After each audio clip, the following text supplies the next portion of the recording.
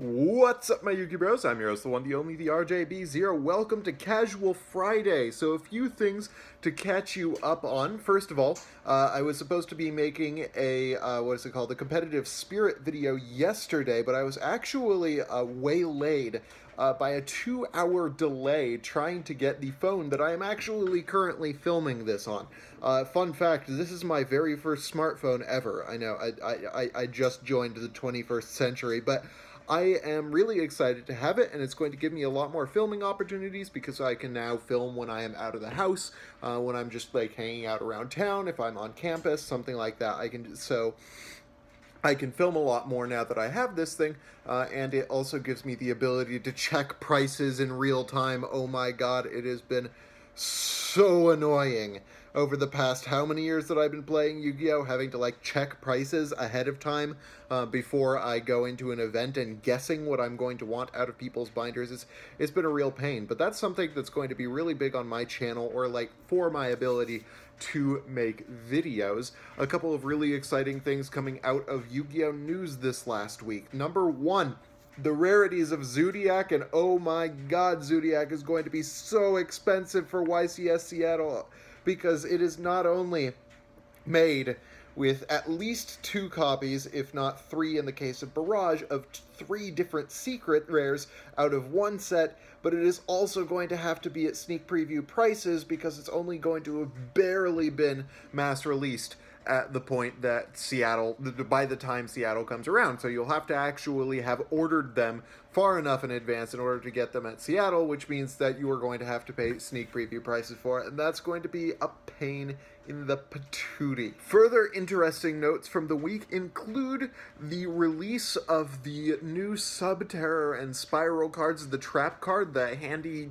cable thing, is that what it's called? Anyway, that's really amazing, and they have, I think, another trap card, the one that lets you take control of your opponent's monsters for a turn. Both of those seem like they're going to be really powerful. One of them is a 1-for-1 Phoenix Wing Wind Blast.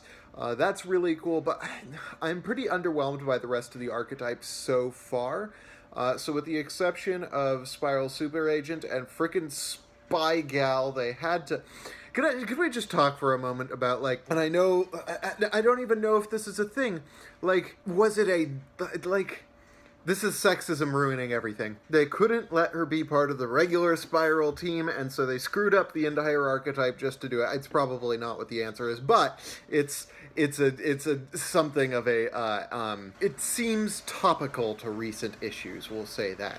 But yeah, the Spirals and the Subterrors they're all right. They have some really strong cards. They just don't have the ability to produce the kind of advantage, the kind of speed, the kind of consistency that a competitive deck needs. I mean, Spiral Tough is also pretty good. Like, it's not amazing. It's good removal, but it's targeted, first of all, and it's not even for certain. It's an ignition effect. It's all right. I'm gonna move on to your Q&A now that I've got a little bit of update on the week's news, and we'll start with Yu-Gi-Oh! Oh my god! The very first time I read this question, which was in my Gmail, it was like midnight, and I actually laughed loud enough that one of my roommates yelled at me. Yuki Old asks, do you think the rise of Nurse Burn is tied to the forthcoming demise of the Affordable Care Act? I don't even know how to answer that question. I think similarly to the demise of the ACA, the reason why Nurse Burn is coming into power is because the people who are in power don't really think about their actions before they do them. Dominic Milano asks, do you think that DDD can compete with the upcoming Zodiacs, or did they just come to full power too late? My major issue with DDD is that it makes pretty much 1 move per turn, by which I mean, it's not like they do only 1 thing per turn, they only put down 1 monster, like, Zodiac, but they only have 1 chance to make their move in a turn.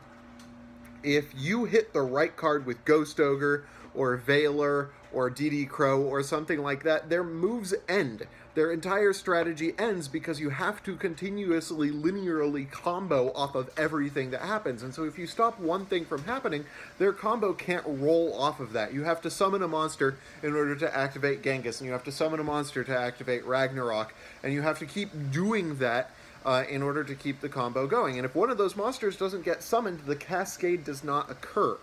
And so the problem with DDD in a format that's so heavy with disruption is the fact that it is so easy to stop, and it loses to every hand trap in the game. Do I think it's still tier 1? Yeah, but I don't think that it's going to compete with Zoodiac in terms of the numbers that you will see at YCSs. The Cubone asks, thoughts on the new Dino support? I think it's pretty cool. It looks pretty slow, but if people use the support cards right, it can do some combos. I like that it can, summon Logia and Dolka, but I don't think it's worth the hype that Logia and Dolka are getting. It's good, is what I'll say. It's not amazing. Although I gotta say, any mechanic that can destroy things from the deck is pretty damn sick. Austin Block asks, what do you think the best version of Mermails are currently? Also, how do you feel about the Hunter support? For the Mermails, I think there's basically really only one version right now. And that is the version that runs the double Pot of Desires, the Moray of Greed, or the double or triple Desires, and just, really goes for the big unbreakable boards the way that a lot of aggro decks do these days. I don't think there are really any variants to Mermails these days, although I did see in the OCG a player running Kaiju Zoodiac Mermail, which was pretty hilarious. As for the Hunter support, I think Bro Hunter's pretty cool, but I think it comes too little too late, because the problem with Thunder Seahorse still exists that you cannot special summon the turn that you use it. Yugi Skills asks, I'm excited for all the new content. Here's a kind of nerdy poli-sci question. Now that Trump has issued executive orders to build the wall and hire new deportation officers, do you think that Congress will actually make room in the budget to fund all of it? I'm leaning towards no, but I'm curious what you think about it. So, I think that Congress, especially the House, is really, they're very motivated by the ideologies of their voter, and that seems like an obvious statement about a representative government, but it is generally true that Congress is beholden to a fair degree to donors, but also to certain issues, because a lot of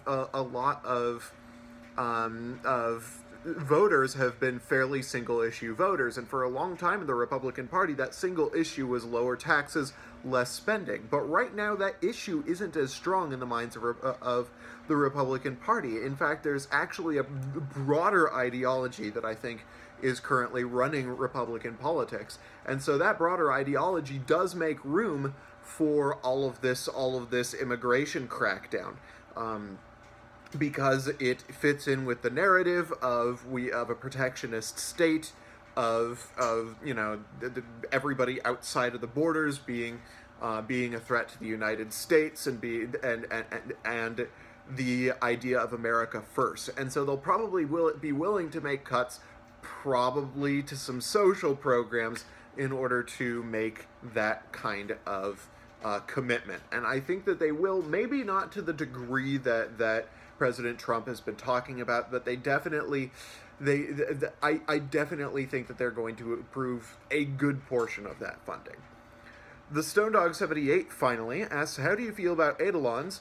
Do you think they would benefit from El Shaddoll Construct unban? I really love Eidolons because of the fact that they can banish from your opponent's graveyard in order to summon their fusion monsters and then replace any advantage that you may have lost.